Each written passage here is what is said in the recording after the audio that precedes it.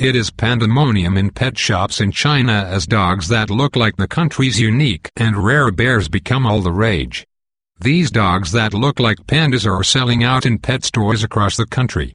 In Chengdu City in southwest China's Sichuan province, pet shop owner Hsin Ch'en cannot satisfy demand among the country's new middle class who want the cute dogs as pets.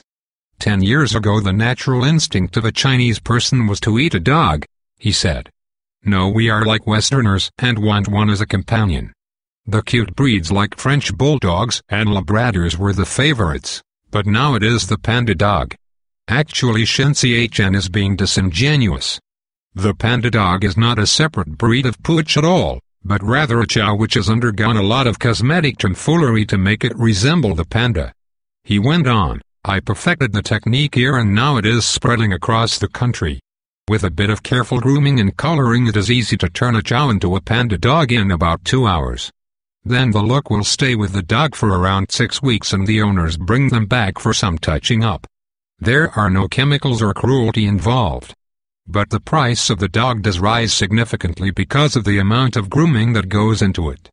People don't mind paying the extra though, they like the fact that heads turn in the street and they can tell their friends, I have a panda dog.